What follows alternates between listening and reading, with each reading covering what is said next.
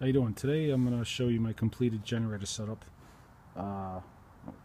This is a Champion 4000 watt 3500 continuous gasoline generator.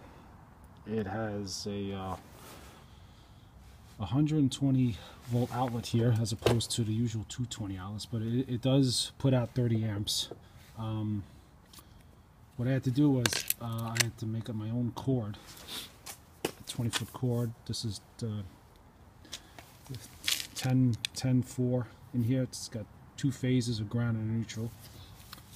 And what I did with this plug, I bonded both phases together onto one lug, so it would be able to power up both sides of the panel, which is fine. The only thing you have to worry about is if you have any Edison circuits, which are circuits on two different phases but they share the same neutral. You just got to be careful, otherwise you'd be possibly driving too much current through the neutral. But I don't have any of those Edison circuits, so I don't have to worry about that.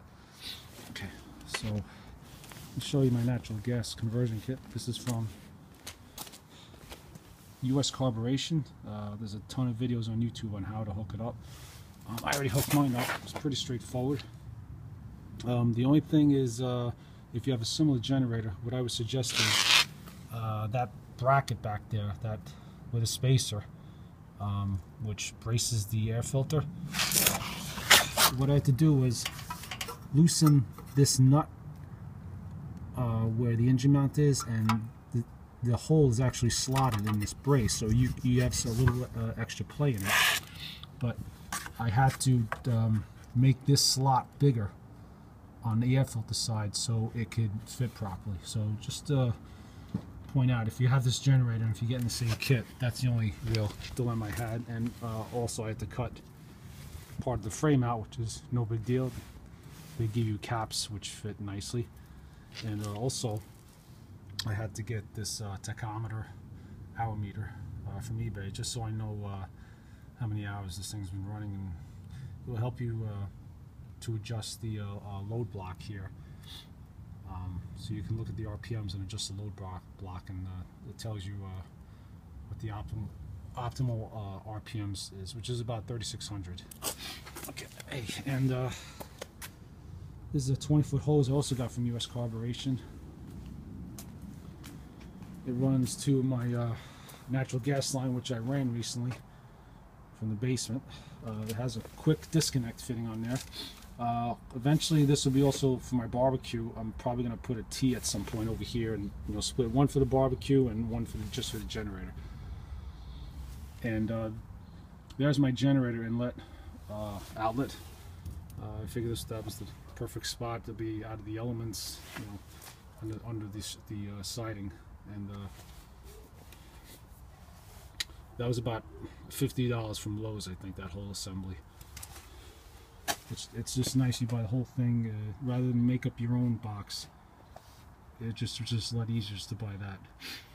This cord actually cost me about $100. The cord itself was $50.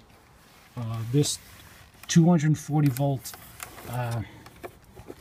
receptacle, I think, was $30, and the 110 plug on the generator side was about $20. So altogether, this 20-foot extension cord cost me $100. But it's it's well worth it. It's meant to be outdoors, and it's a lot more convenient than trying to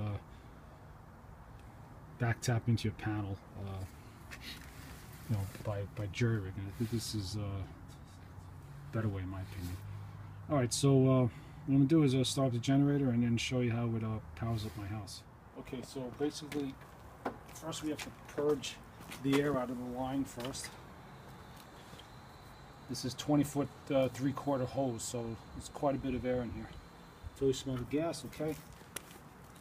And now we're going to start her up. You don't need the choke on.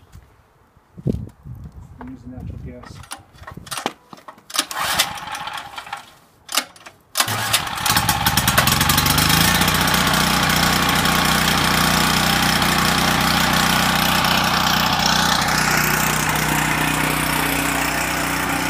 Alright, so now we're going to go to the electrical panel and switch over to generator power. So this is inside my basement. This is how I ran my gas and electric line out there.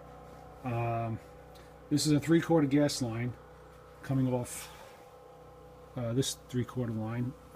What I did was I put a valve here, a full port valve. I didn't like the small regular valves because I don't want to restrict the gas flow. And the reason why I put a gas valve here, because every time I do work here, I have to shut off the gas meter outside. And that also shuts off the pilot light in my hot water heater. So to avoid that in the future, I put this intermediate valve. And I put a T here with the plug here. So in case I wanted to expand out to put something else, like a fireplace or another stove, I'm ready to go. All I have to do is just shut this down and I can work on that. What I did was I didn't continue here. This is for my gas dryer, its own shut off, and I put another valve here right before the gas pipe leaves the house, and that's going outside to where my deck was. And here's the electrical line going back to the panel. That is a 10-3 with a ground. Let me just shut this light so you can see it better. And that's going back to my panel, and I'm going to show you what I did there. This is my Murray 200 amp electrical panel, and instead of putting a transfer switch, I purchased this interlock from eBay. It was about $62. It works great. I'm going to show you how it works. Basically, it prevents you from having your main and the generator input on at the same time, because if you do that, you're going to have serious problems. You could either short out somebody who's working on the line, like a lineman, or you can have a big arc if you have your generator and your line voltage on at the same time. So I'm going to demonstrate to you how it works. I'm going to shut off the main to the house now. I'm going to push up the interlock, and now I'm going to turn the generator. And there we go.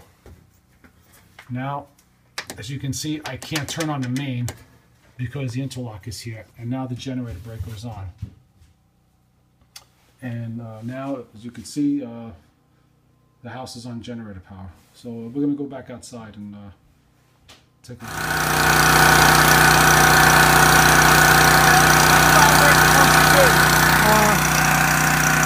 We got a lot of lights on in the house now to run the refrigerator, the TV, and this thing is still humming along fine, so it's running pretty good. So before we shut it off, we're going to shut off the load going to the generator. So we're going to go back to commercial power now. So we're going to shut off the generator,